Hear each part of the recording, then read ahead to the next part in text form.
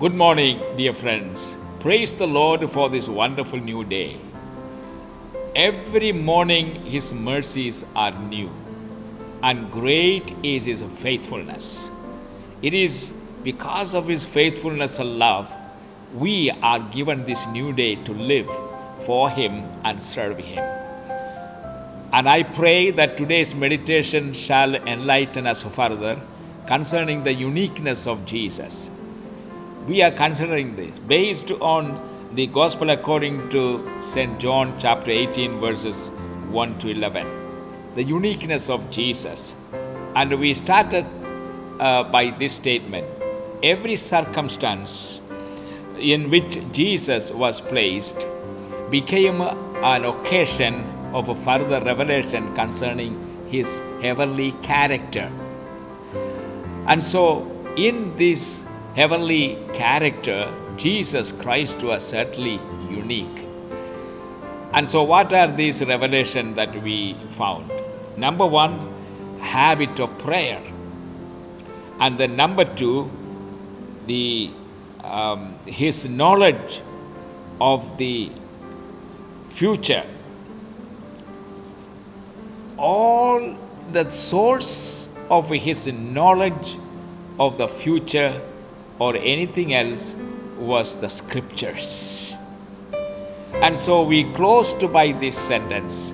Make sure that you possess a scriptural knowledge of the future, because the Bible gives us a complete revelation concerning your future, my future, the devil's future, and the church's future, and the nation's future.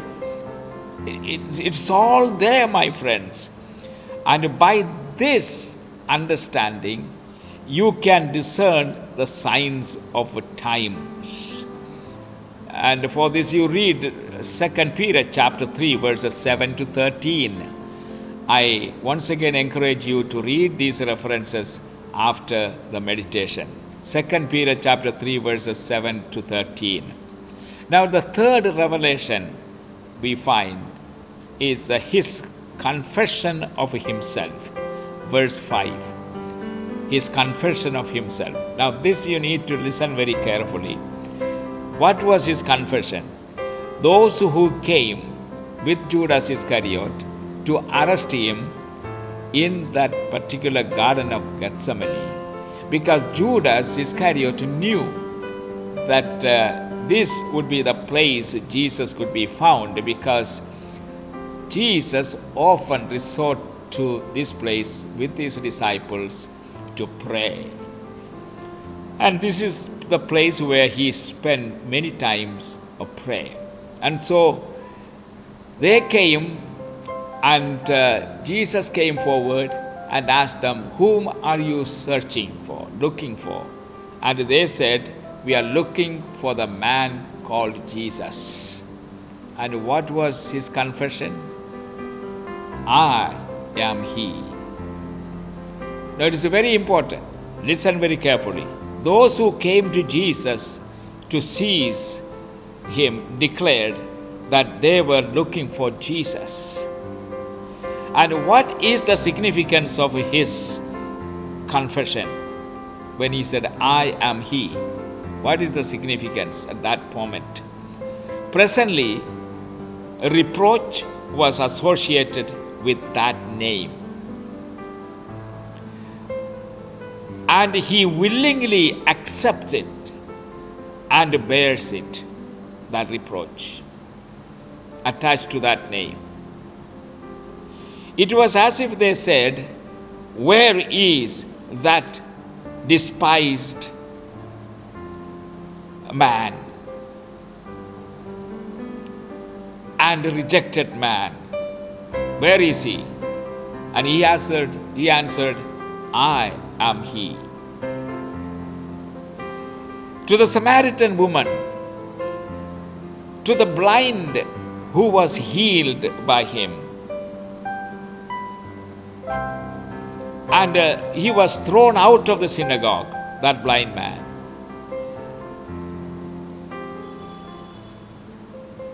Out of the synagogue he was cast out. according to chapter 9 of the Gospel according to St. John. He said to all these characters in the Bible, I am he. To the Samaritan woman, he said the same thing. And when the Samaritan woman said, we know that when Messiah comes, he is going to teach us, and then we will know the truth. And to that Jesus said, I am he. Ultimately, it is with him all have to do. To those who seek him through hate and reproach, his answer is, I am he.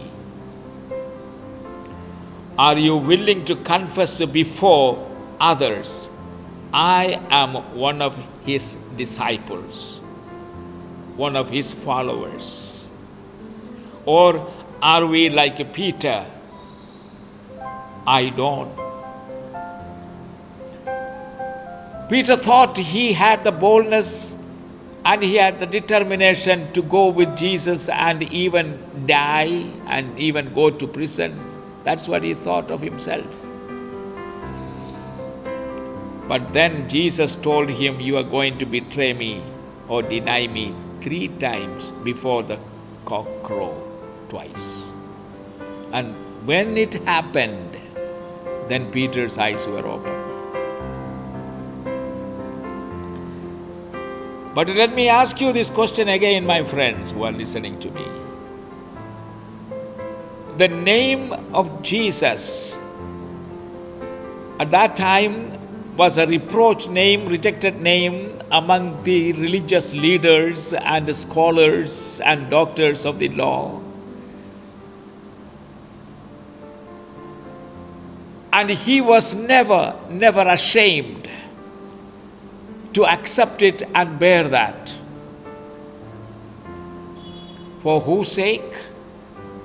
For your sake and my sake.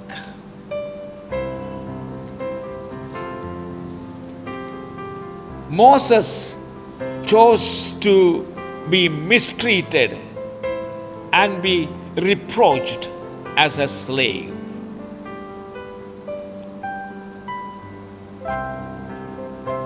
And Jesus himself told us that those who are ashamed of my name and ashamed of me before men, I will be ashamed of them before the angels.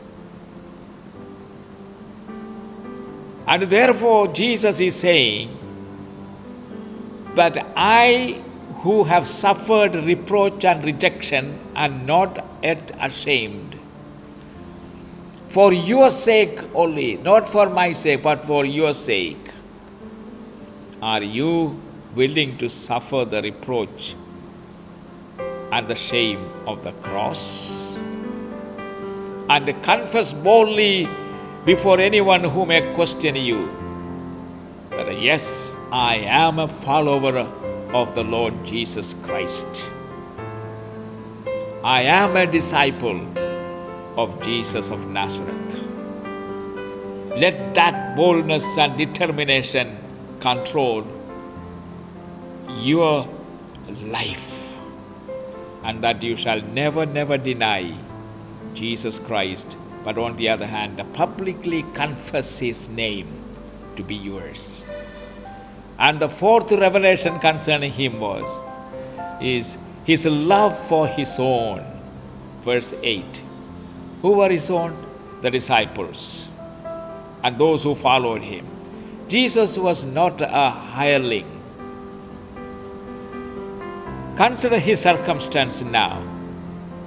Power of darkness is falling all around him. His own sheep he saw defenseless. That is disciples. Hell with all its forces coming against him. His words to those who came to arrest him. If it is I whom you are looking for, then let these others go free. the care and the love he had for his disciples. And the 13th chapter of the Gospel according to St. Luke says, those whom he loved till the end. And he has shown them the extent of his love for them by loving them till the end. He never abandoned them. He never denied them. Even in the midst of his greatest agony, he cared for them. What a revelation we have of his heavenly character. He would not leave them into their hands, into the enemy's hands. And lastly, the fifth revelation we have is his submission to his Father's will. Verse 11. Now all these verse 11, verse 8, I am saying of the Gospel according to St. John chapter 18. Please read these passages. His submission to his Father's will. Verse 11. In his prayer in the Garden of Eden, Garden of Gethsemane, earlier, he prayed, Father, if it be possible, remove this cup that you have given me to drink. Remove. You know, there was never an occasion in his 3.5 years of public life and ministry he ever prayed that kind of a prayer. Father, it is impossible for me. Father, it is too difficult for me. Help me. No, he never. He faced all kinds of circumstances. He faced demon powers so many times. He faced leprosy. He faced all kinds of diseases and sicknesses. He faced demon possessions. And he faced hungry multitude on whom he had wonderful compassion. And he faced difficult circumstances when he was insulted, when he was called by all kinds of names. And once even they told he is casting out demons by the chief of the demons, Beelzebub. And he was accused of an illegitimate child, a son. But he never complained. He never asked his father to remove this cup from me. No. But now he has come to the end of his life when he was about to go to the cross. Here is what a cup given by the Father for him to drink. That cup seemed for him to be too hard, too bitter. He cried out. What was that cup, by the way? It was not the cross, apparently. It was not the nails or hammer or the crown of thorns and these afflictions. There is one thing that he could not even imagine going through. That is separation from his Father. While he was hanging on the cross for 3 hours. I will reserve the explanation of it on another occasion. But let me tell you, the separation from his Father. He was never separated from the Father even for 1 minute. Even in his earthly life, he was constantly. That was why he had the spirit of prayer. Through prayer, he was always in communication with his Father. He was in touch with his Father, in communion and fellowship. He knew his Father was with him always. His Father always heard his prayer. But this time, he said no. And what does it show, my friend? The next sentence he said, nevertheless, it is not my will, but your will be done. And that means Jesus Christ had a human will. And it was that will that cried out, Father, if it is possible, remove this cup from me. But then again, the one act of his surrender made all the difference between darkness and light for humanity. Very often I think, what would have happened to me and the entire humanity if Jesus had stopped that prayer at that? Father, remove this cup from me, and he didn't pray any further. What would have happened? The entire humanity would have been plunged into the abyss of darkness without any hope of salvation, without any light or for eternal future. But thanks be to God, he did not stop that prayer there. He continued, Father, nevertheless it is not my will, but your will be done.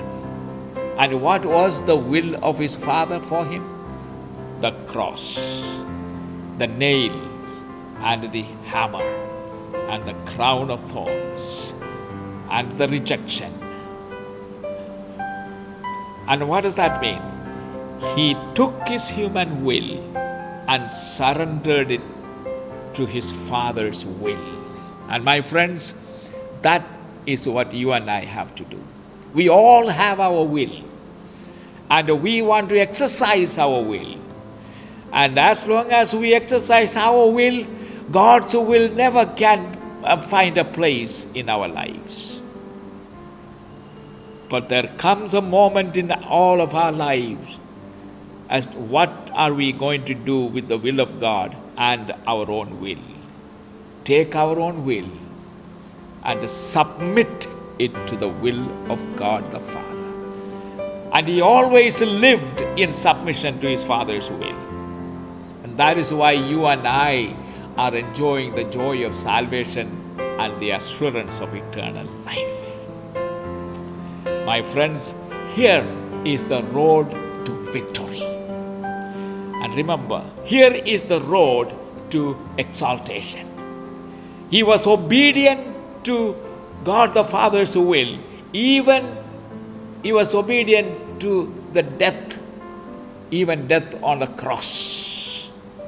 Therefore, God also has exalted him and given him a name above all other names,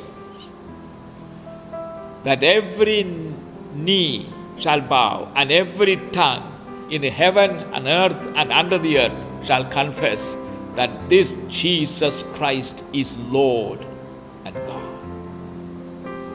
All of us enjoy exaltation. All of us enjoy rewards and crowns. But remember, there cannot be a crown without the cross. There cannot be an exaltation without going into the abyss of humiliation. Are you willing, for the sake of Christ, to submit your own will to the will of God?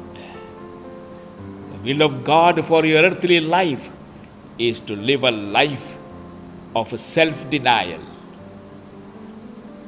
in order to be exalted by God the Father. It has to be a life of utter humility and humbleness. For everyone who humbled himself shall be exalted, and everyone who exalts himself shall be brought low. Which one you will choose? Let it be God's will concerning your life. And I pray that you will find what that will is by reading the scriptures. The scripture is the source of a knowledge of God's will concerning you. With this I pray that you be granted grace to have the boldness and courage to say, Father, it is not my will, but your will must be accomplished in my life, and I give myself to you to do your will. May the Lord bless you and give you victory over your selfishness and self-will which are blocking the blessings of God in your life and ministry. God bless you. Amen. This is a great day, my friends. Enjoy this day, living for Christ in humility and in submission and in obedience. And in due time, remember, God resists the proud, but He gives grace to the humble. Amen.